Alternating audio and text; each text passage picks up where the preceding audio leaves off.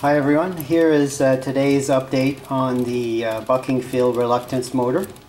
Yesterday the video I made has some errors in it, and it's related to my probe's position.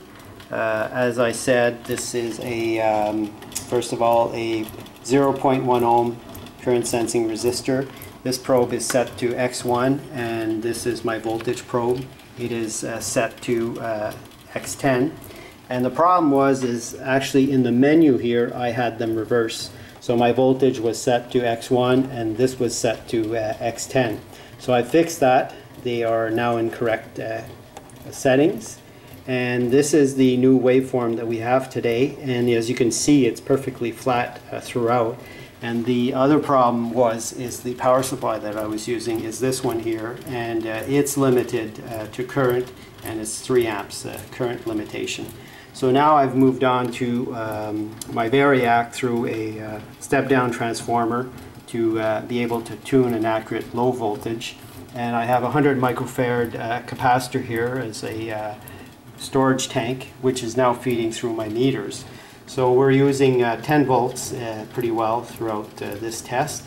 And we have the fluctuation there happening. But it's in the range of around 150 to 200 milliamps. Here you have a watt meter here as well that's attached to it, but it's the pulses are not close enough together to get an accurate reading. So the other thing that I did is added an analog meter so we get a visual idea of the pulses, what they look like. And as you can see, it's hitting somewhere close to 150 milliamps.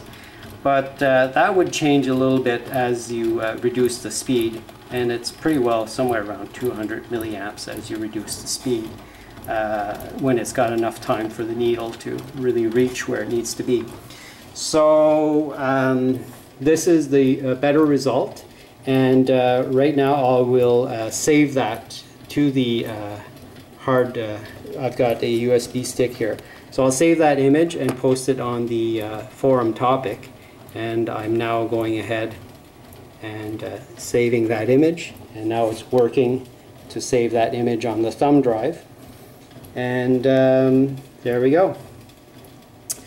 So what the next test I will do is load down the rotation and see what happens with our current, which is the yellow trace here.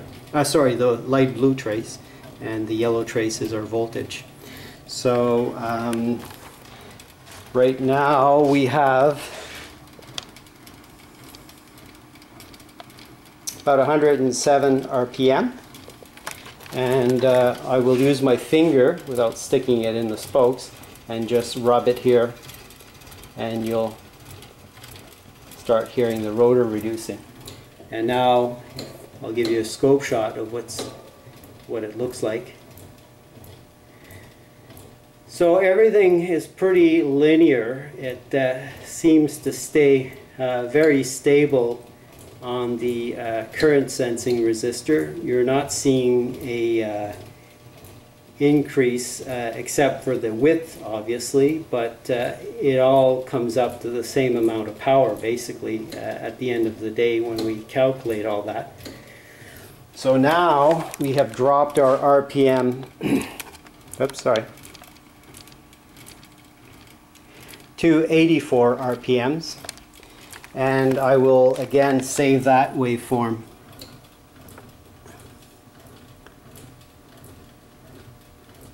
And now that's being saved to the thumb drive, and post those 2 images there. So there you have it. That is today's update, and if you look at the analog meter here, pretty well the same at the low RPM. Current is staying stable, it doesn't matter the load, and that is the whole idea behind this bucking field reluctance motor design.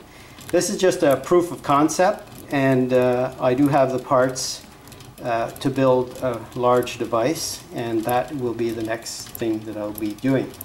Thanks for your interest. Bye now.